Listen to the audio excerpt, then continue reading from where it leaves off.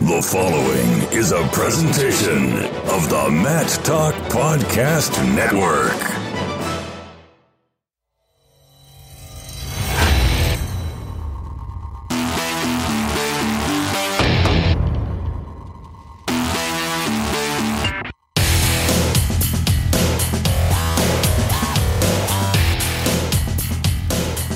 Welcome back to the Short Time Wrestling Podcast. Division I and college wrestling season as a whole has come to a completion, and a big sigh of relief for a lot of wrestlers, a big sigh of success for some others. One of those people we're going to have today, Kyle Conel, All-American, finishing third at 197 pounds.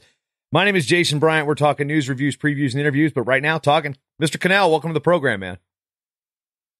I'm good, man. I'll tell you what, you had pretty much most of Quicken Loans Arena, save those wearing scarlet and gray, rooting for you throughout the course because of what you go out there and you have a great tournament. You finish third. But before we get into the nuts and bolts of the actual tournament itself, what's it been like for you the last 48 hours since coming off the mat in Cleveland, going, man, I'm not just an All-American. I was third. I was unseated. I mean, what's the experience been like for the last couple days? It's been wild. I'm getting hundreds and hundreds of messages from people, and I'm trying to keep up with them and all that. But it's going to take some time before it starts slowing down. So it feels amazing, and it feels great that I can inspire so many people. So I want to know what "get your Twitter back" meant, because I'm looking through your timeline. Is like, did you lose the password? I mean, what happened with the Twitter thing? So somebody must have got into my email, and they changed my my Twitter email and my phone number, and they changed my Twitter password, got my account, and they started as soon as I beat Colin, they start tweeting about Bitcoin or something, and people are texting me like, "You just beat Colin Moore and you're tweeting about Bitcoin?" I'm like, "What are you talking about?" And I'm like, I look at my Twitter. I tried to get on it, and I was like, "Oh, your password's been changed." And I'm like, "What? No, I didn't change my password." So it was a little bit of a struggle to get it back, and I had to email the support multiple times and had other people email them, and finally they reverted my email, and I changed my email password. So it was a little frustrating at first because while all this stuff was going on, all I could do was just like see what people were saying about me, and I couldn't really respond as myself. So. I'm guessing to see Bitcoin wrestling. Who would be your number one suspect? Dylan Palacio? Did you have anything to do with this? That's what somebody made a joke there. Like, yeah, it's probably Dylan Palacio doing that because he's such a big crypto guy. So talking around, I was going back looking through some things, and one thing that really jumped out about me wasn't necessarily the success, because being an Old Dominion graduate, I pay attention to a lot of things that are going into the MAC and of course Division I wrestling as a whole, but it wasn't necessarily the performance, but it was the performance compared to some of the results you'd had this season. Like, let's just look at the win over Preston Weigel, who a month before had teched you in the first period. What the heck, man? Let's just talk about the jump from a month ago. Even the MAC tournament, you lost to a guy from Ohio who was under 500, and just to get into the tournament, you had to win a true second match. So let's talk about that last month of the season. What was that like? Well, in the MAC tournament, it was actually really, after I lost that first match, it was really deflating. I was beating him pretty by a few points, and then he just came back and took me down a few times, and then I just kind of broke down, and I was like, at that moment, I got down on myself for a second. I was like, man, this Nationals is in Cleveland, and I really wanted to go there, and now I got to battle back for second, but my coaches had me keep my head up, and I just kept fighting and wrestling through, and finished the tournament, and finished strong. Ended up getting an automatic bid, so I was extremely happy about that. Just the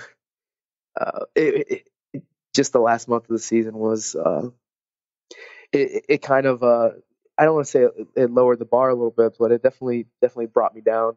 But I shook that all off before I went to nationals, and I've always had the mantra, like all year, no matter who I lost to, I had the mantra that I can beat anyone, and I'm going to be able to beat these guys in big matches, and that's what I came into Cleveland with, because I wanted to show out for the people around here, and for my family, for my friends. One of the main, I guess, themes of the tournament was after your one win, and it was documented that you took last year off. We'll talk a little bit about that in a minute, but you said you had unfinished business, and that kind of came the buzzword. I mean, they even you got the shirts out there, quickly made unfinished business, but you're going to draw Preston Weigel, who again teched you in the first period a month ago. How do you make those type of match adjustments to go from Tariq Wilson did the same thing, another Ohio guy who was unseeded. He got teched by Cade Brock in January and beat him later in the tournament. I mean, what goes through the mind? How do you change something like that? Well, if I'm going to be honest with you, when I saw the bracket and I saw that I had the potential to wrestle in the second match, I was honestly happy because I was like, well, I always start my first match of a tournament out slow, so I can get a match out of the way, and then immediately I'll wrestle him again and have another chance against him. And that time that'll be my second match. I'll get my second win, so I'll be much more prepared.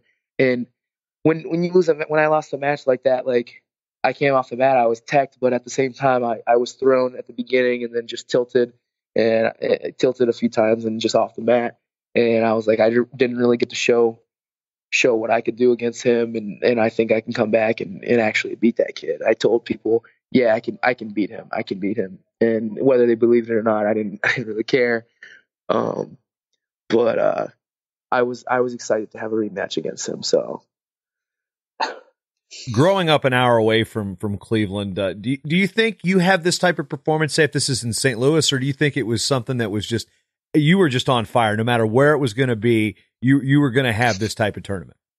I mean, I truly do want to say that anywhere I would, but I can't lie when I say the crowd definitely was a big factor, and just the support from them definitely pushed me and motivated me to keep wrestling strong and go and finish the tournament strong, even after I lost that tough one in the semis. So I don't know if I would have wrestled so well anywhere else. Just I think what I said, I had the home field advantage just because it's an hour away from where I'm from, where I live. So it was awesome.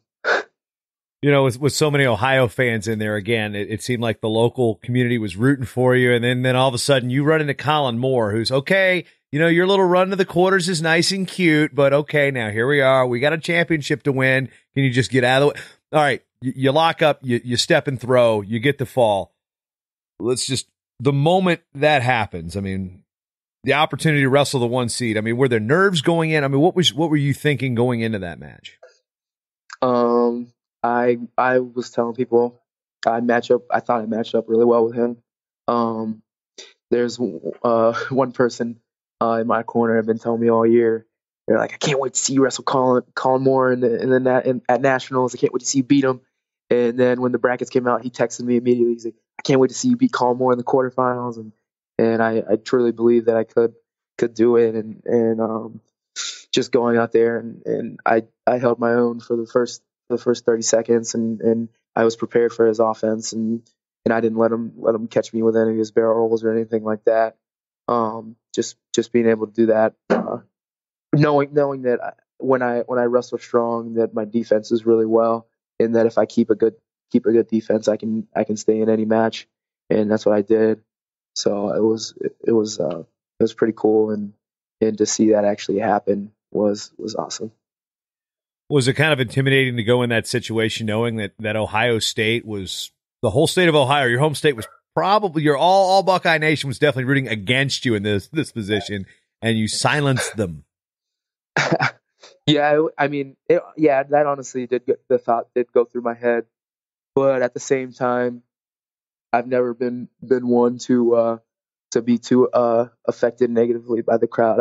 I've definitely had my fair share of times where the crowd definitely wasn't on my side. So I'm not. It's not like I'm not used to it. So I mean, I was prepared for anything, and it was honestly, I was not expecting the support I got, even from some Ohio State fans who even came up to me and said like, hey, I'm an Ohio State fan, but that was still really awesome what you did. So they were really gracious about it. I didn't receive anything negative from any of them. So I was really, really grateful for that.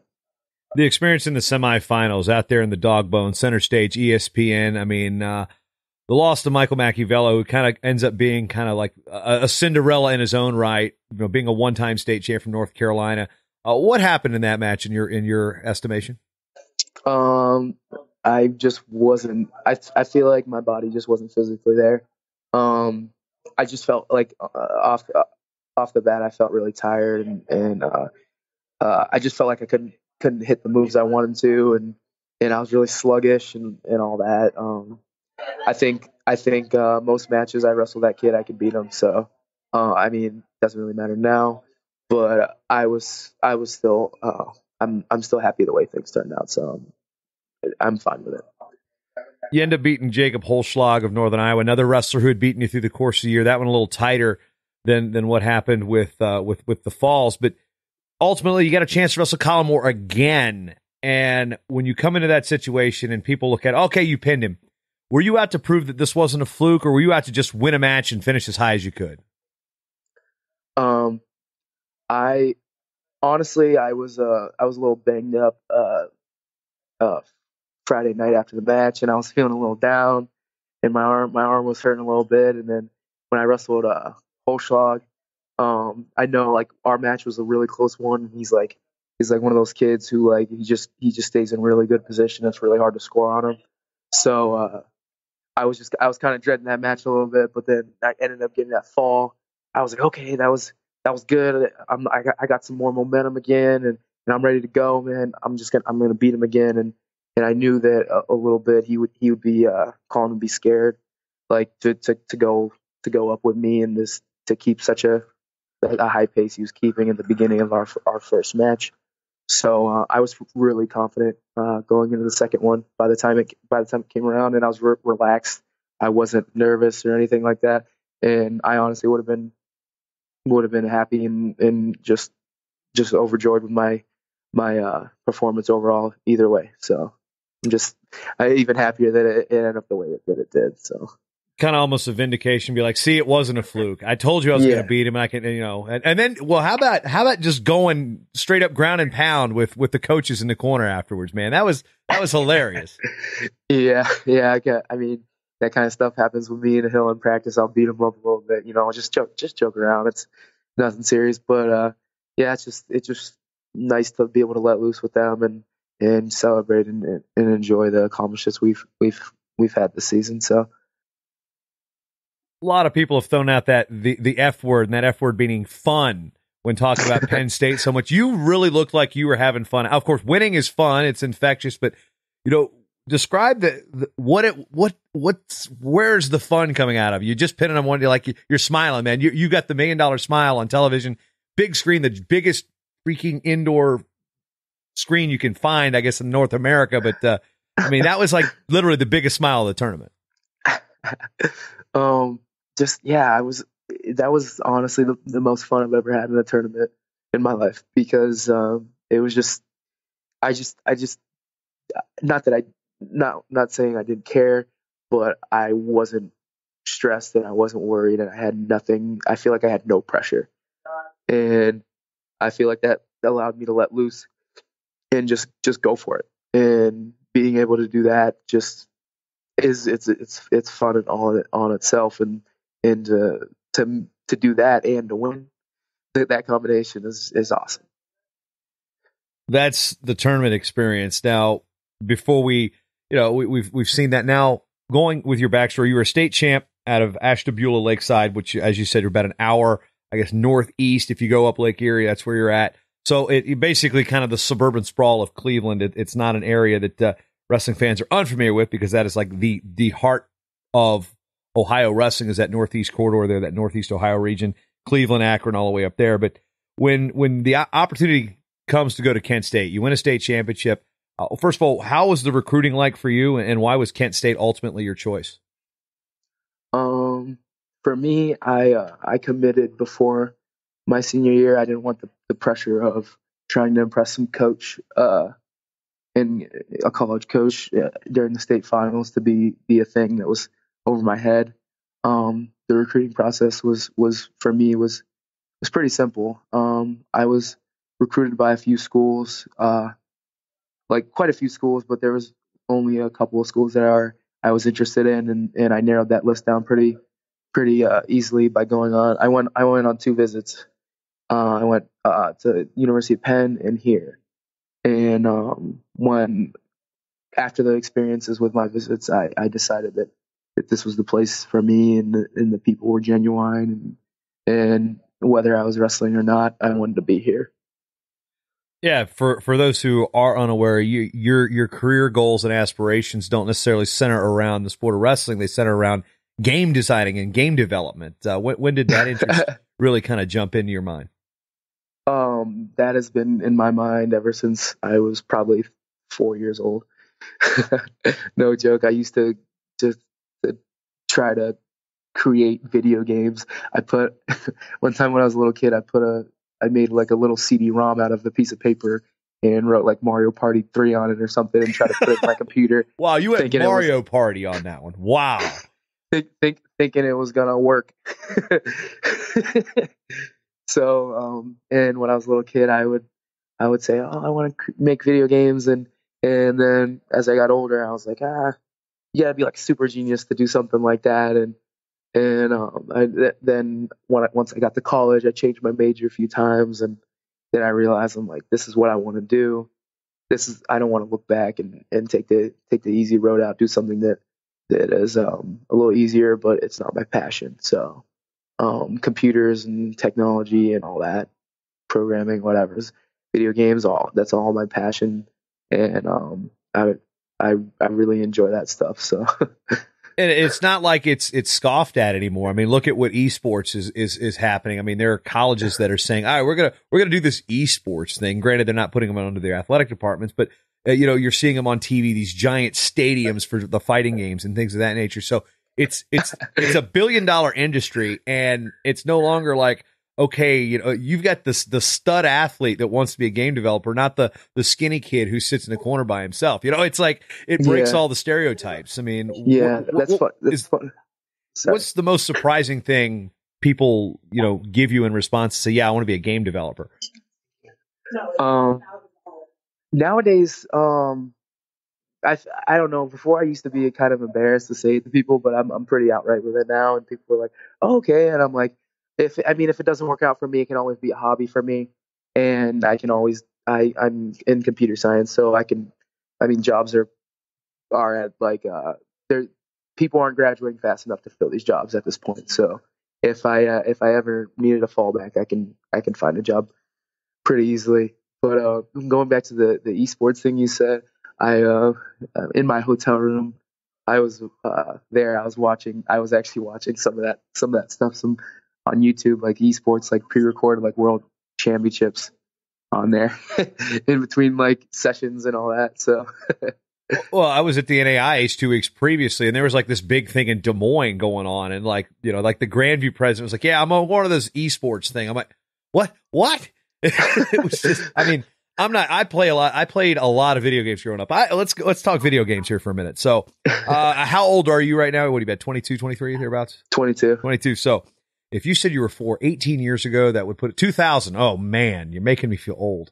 So I'm thinking 2000, we were probably playing PlayStation 2 and N64, NFL Blitz. So what were some of your favorite games when you first started getting into it? So when I first started playing games, I was playing the Nintendo Entertainment System, Super Nintendo, and the N64, and then the GameCube and everything up from that. But as a little kid, my brother and I would play Super Mario World, that the one on the Super Nintendo, a ton. I've beat that game quite a few times, and we'll still pick it up every now and then, especially since that new like the Super Nintendo Classic and the Nintendo Classic came out. When I got the last one, my brother and I sat down for a few hours and started playing Super Mario World. So it's a little nostalgic, and it was I love it. It's like a relaxation thing for me, and I love it. Yeah, for me growing up, had those, like, I was always a kid that had the game system after the other game system had come out. It was like I had the Atari 2600 when everybody's got the NES, and then I finally get a Nintendo. Everybody's already got the Super Nintendo, and it's like I was always a system behind or two because Yeah, that stuff was expensive when I came out. Yeah, middle class family, man. We're not $50 for a game. I remember Paperboy was like the most expensive game. And I'm like, no, because the putt had the arcade with the handlebars. We always want to play Paperboy. But it's funny because you mentioned the classic. I was at home in Virginia a couple years ago when it came out. I was like, oh, I'm gonna see if we can get it. I called every place. I'm like, okay, well, I guess I'm not getting my hands on an NES Classic. So what do? I Raspberry Pi the heck out of that one, man. So my wife and I, we're embroiled in like a year-long battle of Dr. Mario right now. And she was crushing me until we bumped up the speed to fast. Now I can hold my own. I'm actually winning the series. But yeah, so just thinking about like those old school games and what games are now, because I don't think I've had an updated system since a PS2. So actually, I haven't played a video game like on a console in a while. When it comes to consoles, what type of things are you an Xbox guy? Are you a PS4 guy? What's your console choice? I got it all. Of course you do. Yeah, I have the Xbox, PS4, I have the Switch, the Wii U, and I have a gaming computer that I built. I that's where I play most of my games. I have a game computer with a ton of games on Steam. So yeah, because Ty Wall is actually the coach at assistant coach at Virginia Tech, another Ohio guy. He's got this giant gaming computer with like the clear casing and the neon light in it. So yeah, we're friends on Steam. Oh man! So what wrestlers have you played games against up on in the wonderful world of video gaming? Because I know this is I don't know much about this world. I haven't really played much with anyone who wasn't really my teammate. I used to play some games with Ian Miller and Mike DePalma and Mac McGuire. I used to play a lot with them. But I mean, guys on other teams, I don't think I've played much with them. Yeah, you want to sitting there talking trash on the. I don't even. Man, I'm gonna be. I feel like so old right now because I used to love video games. I love video games. It's just there's a point where when you're in your 30s, it's just kind of like, all right, I got work, wrestling, and fam. I got kids, man. So the Dr. Mario is about all I get. But so all the Super Mario World, that was like a tradition. We'd go up to my wife's house or her in-laws, and they still had the Super Nintendo. So we would always beat Super Mario World on Christmas. That was kind of like our goal. That one level though, with like the which donut bridge was it? With the saws that come across, you have to take the high one or the low one. I could never figure out which one I wanted to take. Oh my gosh. Yeah, we're talking Super Mario World here in short time. This is real, people. This is real. So when we circle back to the wrestling world, last year you took not completely the year off. You wrestled one tournament. You wrestled up at heavyweight. Your actual win was against a Division II national champion or national finalist, Cameron Teacher from Notre Dame. But what pulled you off the mat last year? It was a combination. It was a combination of issues. I have in my lower back, I have a broken vertebrae. And it's just like, it's one of those things, the pain comes and goes, and me going up to heavyweight last year definitely didn't help, adding all that weight. And I like mentally, I wasn't into it. And, I had a lot of things going on in my life where wrestling was definitely the last thing, that I wanted to worry about. And I think I felt a little bit of pressure, after all those guys graduated and I was the next guy up to All-American or whatever, because we had the streak going and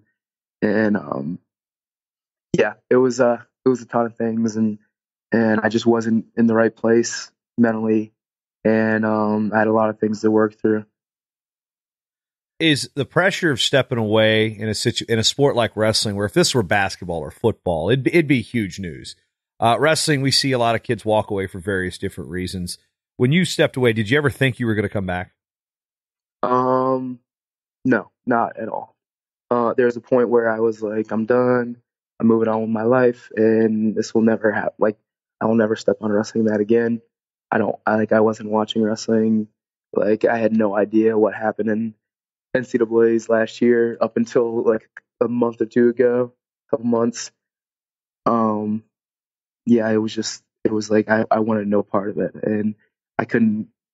I didn't really like going home to my hometown and seeing people because when I was in high school, they remember me or they saw me in college and say like, "Hey, how's wrestling going?" Because some people knew, some people didn't know that I was done, and I hated trying to explain myself. and it was just like it was just like the more and more I thought about it, the more and more I wanted to be away from it. So um, didn't just it just changed one day. I mean, it is an unforgiving sport. You talked about your back injury. It's some of these things where, you put, when did you start wrestling, first of all? 7th grade. Okay. So you're not like a fifth grade, a 5-year-old starting in it. I mean, you'd been in it long enough to appreciate it. You'd also been in it long enough to know how much of a grind it is. But what's that discussion like when you have to walk away with Coach Andersey and the staff, who it seems like you've got a great relationship with now? I mean, what was it like then? And how does that type of conversation happen? I think it was pretty emotional for everyone. Um, they wanted to see me they wanted to see me uh, be successful in anything I did, and they were pretty supportive of it, and I think they just like, hey, we'll just lay off of you for a while, and we'll let you do your own thing, and then we'll see what happens, and I was like, okay, I don't know what you're expecting. I'm not coming back. And the decision to come back, was that something that you made Uh, yourself? Like you said, one day you just woke up, and what was that first conversation like when you call the coach and be like, "Hey, I think I want to do this again"? so I actually so this one day I was playing. I started. I gained a lot of weight. I got up to like 250, 255, and That's a comfortable I weight. felt. That's where I'm at right now. It's nothing wrong Yeah. with that, but I'd like to weigh what you weigh right now. Let's be honest. So I started working out. Like I was just playing basketball. I didn't step in a weight room or anything. I didn't lift weights or anything. I started playing basketball with my brother, and we would go every day, at a park. And this one day, he was like, "Hey, me and my buddies are going to this MMA practice. You want to come?" And the first class is free. And I'm like, "Uh, no." And then I call him back. I'm like, "You know what? I'll go." So get up, load up in the car, we go, and there's not too many people in there. And the guy who's running it, I start wrestling around and stuff, and we're doing like some kickboxing or whatever. And then he comes up to me and he's like, "Hey, um, did you used to wrestle?" And I'm like, "Yeah." He's like, "Who'd you wrestle for?" Kent State. He's like, "Oh, you wrestled for Kent State? I know you." He's like, "You wrestled in." He's like, "I watched you on ESPN last year." And I'm like, "Oh, yeah, okay." And then he was like, "Man," like he just started raving about me and all that, and I was like, as I was wrestling around and all that stuff, I was like, "Man, this is fun." Like I want to go back and in the room and wrestle with some guys. And at the time they were doing club practice here at the Golden Pride Wrestling Club. So then I text Coach Hill and I'm like, "Hey, I'm coming to practice tomorrow." And mind you, we hadn't talked in months. We hadn't said a word to each other.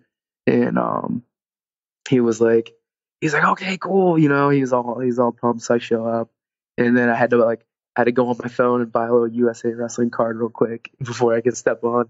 So then I started practicing, and I'm like, I like this, and I just kept coming every day, and then I think like 2 or 3 weeks later, I'm like, hey, I think I want to start moving forward with coming back, because they were real standoffish about it. They weren't pressuring me or anything. They were just like, "Hey, just come. You can have fun." Like there's no pressure about it. So um,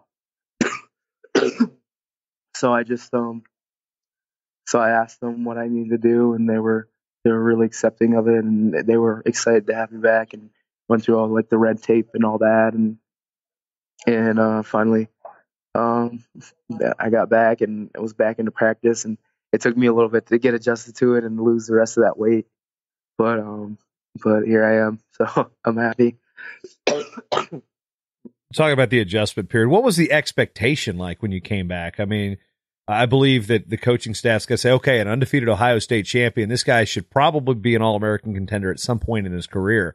But what was the expectations for you, just to get your feet back into it and, start feeling like you can wrestle again? Or, was the podium a legitimate goal for the season?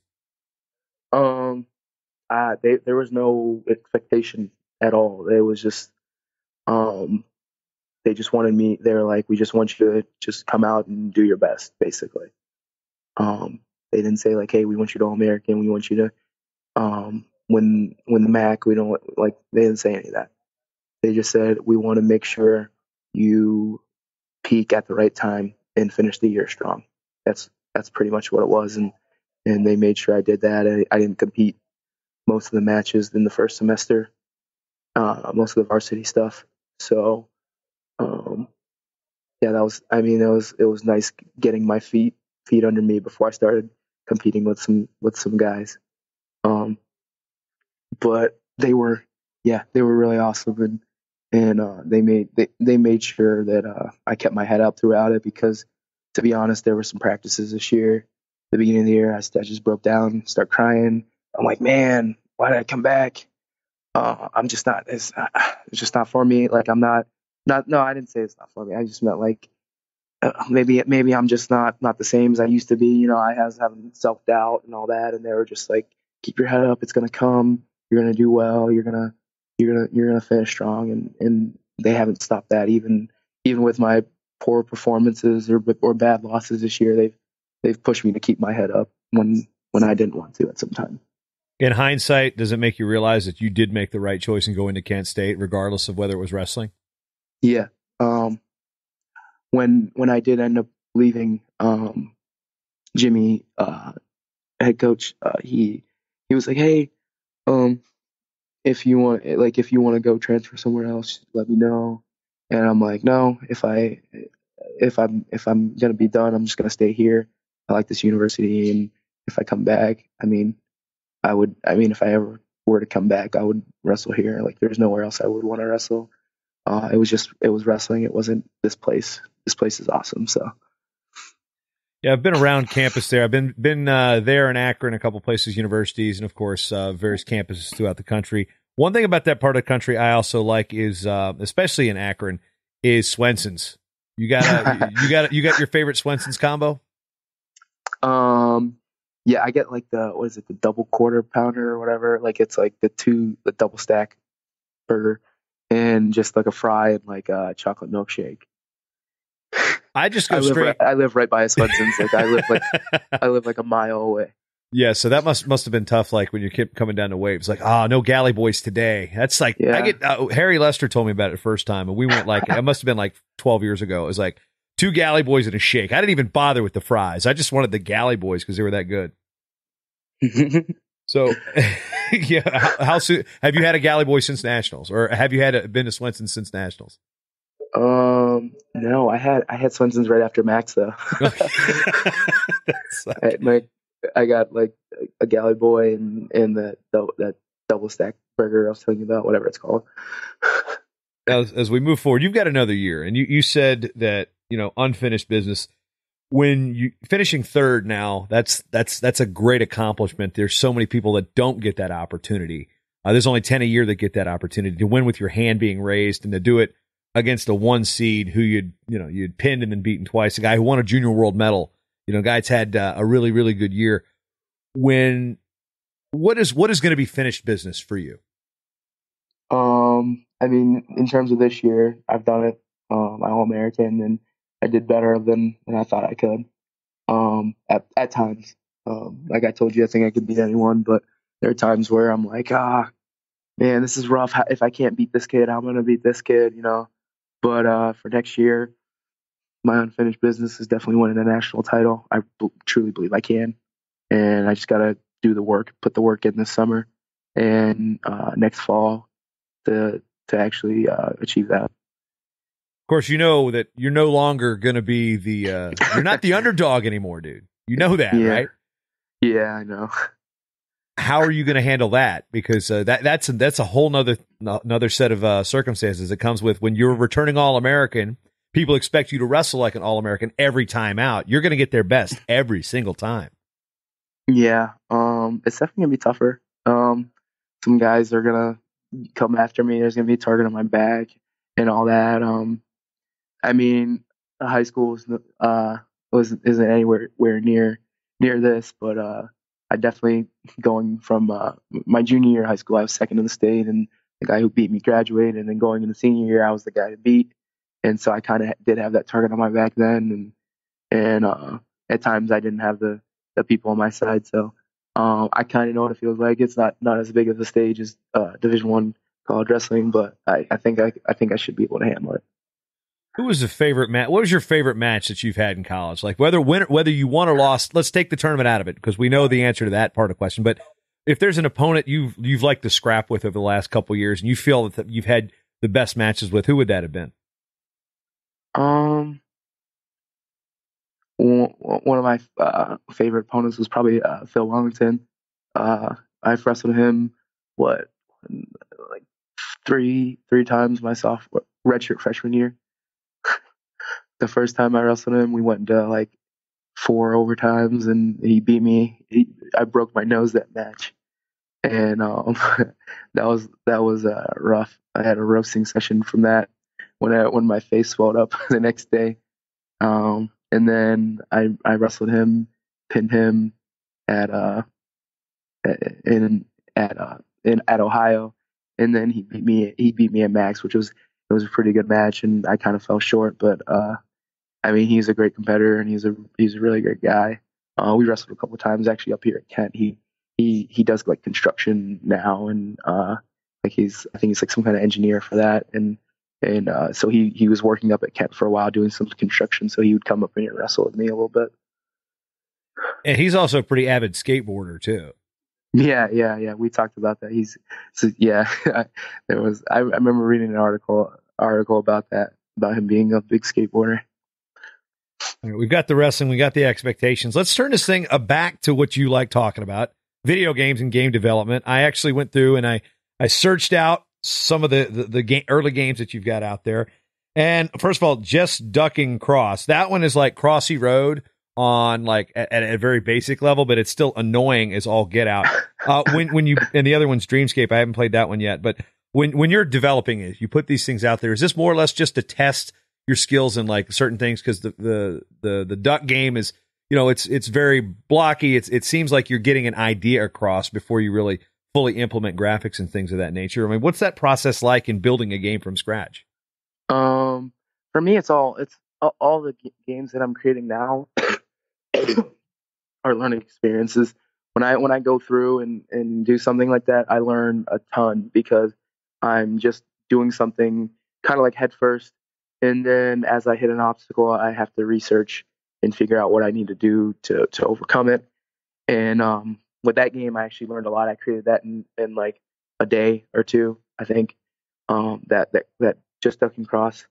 The Dreamscape was actually I created that with a couple of friends, and that was for like a game jam. Well, both of them were for game jams, which are like little competitions or like something. It's like they give you a certain amount of time with certain like qualifications you need to meet to, like, when you create your game, like expectations, and then like a theme or something like that, and you create a game based on what they tell you.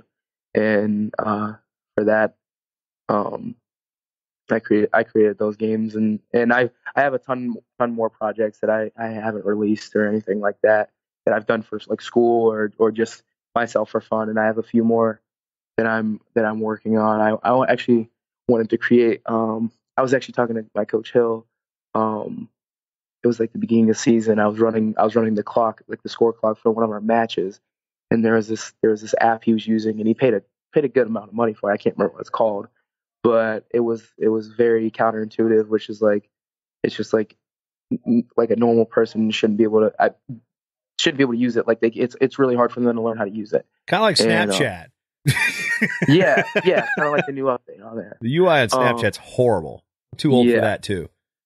So I was thinking about creating just like a little like wrestling timer app that like keeps track of like the score, the riding time, and the time, all that, but like a little bit more like intuitive, that like you could just say like, oh, he took him down, so then it automatically starts riding time or something like that. I was thinking about doing something like that and just like releasing it for you like on phones, because I think it would be like a really good app for like wrestling camps or something, where like a camp counselor could like have it on their phone and keep track of the score and all that.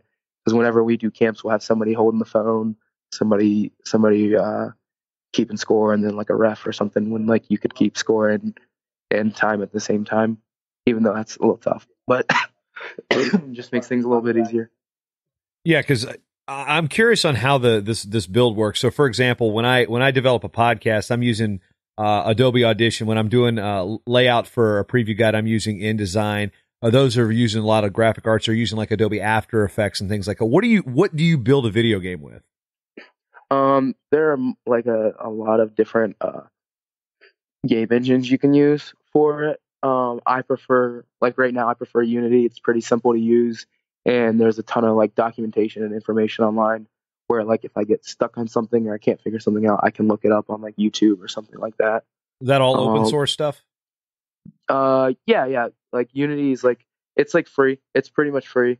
Anyone can use it. So all you need is a computer that's good enough to run it and just enough space on your hard drive, I guess, to hold it. Is a lot more of it when you build a graphical interface, or is it a lot of code? I guess it depends on what you're doing. I mean, probably regardless, there's going to be a good amount of code. Like I do a lot of my projects, I do a lot of coding, but it's not crazy advanced or anything like that. I don't do too many graphics. One guy I know, he does like, he's like an artist, and he did some art for like the Dreamscape game. I don't really handle that. I'll handle like animations and stuff like that. Okay, so it's basically like when you're creating a movie, you got the director, the producer, then you got the sound design. It basically, being a game developer and designer, is one key component to the finished product, and you get like, I guess, the finishing. That's how that works. Yeah. There's a ton of people behind the scenes. Just me working on like a little game that probably like 10 people are gonna play, like makes me realize how hard it is. And sometimes I'll see online like people get really harsh with like game developers and stuff, and I'm like, if you understood how hard it actually is to do something like that, like you would realize like how like unreasonable you're being. But that's just me. Yeah, dude, if you piss off gamers, just duck and cover. They will swarm. They'll eat you up. There is some, I mean, what was it that I don't even want to go down the road of the whole Gamergate situation, but like that type, it's just, there's that. Then the things that are jumping out at me, like, the esports versus, is it the whole, that thing. Yeah. But I do want to, the one thing I think for most of us who are of a certain age that like video games but know nothing about the back end of it, I just think of the movie Grandma's Boy, and I don't know if you've seen it or not, but it's quite hilarious. But they're designing games, and I'm just like, this is I have no idea what's going on. And then of course the South Park episodes where they're just making fun of the World of Warcraft, which I thought were, my buddies played Warcraft so much. They played Warcraft so much. They're like, oh my gosh, it is down to the wire, like perfect. It was crazy. What do you, what are your thoughts on that there? Yeah, that was actually, I remember watching that South Park World of Warcraft episode. That was hilarious. For those who don't know, how true to life do you think that stuff was? I mean, I think it's pretty true to life. There's a little bit of hyperbole with that, but it's pretty satirical. So it definitely makes fun of some of those people. Yeah. Yeah, one of the guys I know, one of the guys I went to high school with works for Blizzard, so it's always a conversation. We bring it up every now and then. That's it's cool. Like, yeah, so.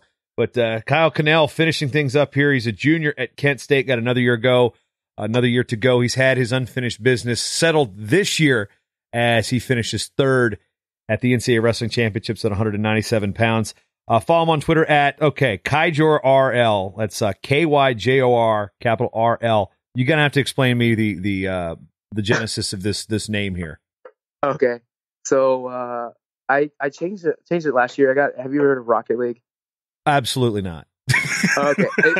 Okay. So it's like a soccer game, but with cars. You might have seen like videos or something like pop up, but it's like a soccer game with cars. And I got pretty good at it last year. I ended up getting like the highest rank. It was like champion, and which is like, it was pretty tough. I was playing that game a lot, and I don't know. I got pretty obsessed with it, so I changed my name to that. And Kyjor is actually a name I came up with when I was a little kid, when I first got into like games and stuff online. So what do they call that? A gamer tag? Is that what they call it? I'm Yeah. again, I don't that's know, like man. I don't know the gaming world, man. I'm showing my ignorance here. I know just enough to sound stupid. No, you're fine. You're fine. Okay, and also at Instagram, Snapchat, at Kyle Conel. You know, are you on Twitch? I mean, where can people find you that are gamers that say, "Hey, I want to play some games"? I'm on Twitch. It's just Kyjor, KYJOR. And I'm on Steam at Kyjor, and Xbox at Kyjor. PS4 is K Conel 95, so KCONEL 95. Yeah. And yeah, I'll play with people. If anyone wants to play with me, let me know. Right now, I'm a little bit busy. I'm going through a lot of stuff, catch up on some schoolwork, so it might be like a week or two before I really get back into gaming. So, last question I want to ask, and this might fall under the gaming realm. I think it's a little bit more. What were your thoughts on Spencer Lee coming out to the Pokemon theme? Oh my gosh, I was freaking out. That was awesome. That was the greatest moment of the freaking tournament. Did you know Did you know he was a super nerd just like you? No, I had no idea, but that's awesome. Because it made like the Nintendo magazine like website. It's like Nintendo Life or something. It's like wrestler comes out to Pokemon theme. Yeah, I saw that. I have like I'm a big like Zelda fan, so I have like probably like 10 posters in my room hung up of like Zelda and all that, and I have like these Zelda socks that I'll wear to practice sometimes. Any wrestling posters next to Link? See, I know Link. Yeah, I know Link. So. I watched my roommates play a lot of Ocarina in Time when I was on the N64, like 1997, 98. So yeah, a lot of Link. A lot of Link. Yeah. So Dave Schultz on the wall, Link. It's just anyway. Kyle Conel has been very engaging. It was fun to watch you compete in Cleveland. Best of luck to you. And if they want to follow you, at KaiJorRL on Twitter. At Kyle Conel on Snapgram, Instaface and Snapgram. No, at Instagram and Snapchat. And best of luck to you down the line, man. It was, again, fun to watch you wrestle. Thank you so much.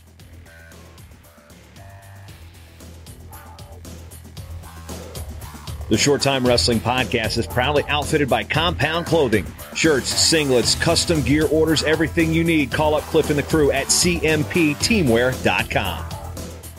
First time listening? Well, you can change that by going to MattTalkOnline.com/GetShortTime to subscribe on Apple Podcasts or listen on your favorite podcatcher at MattTalkOnline.com/listen.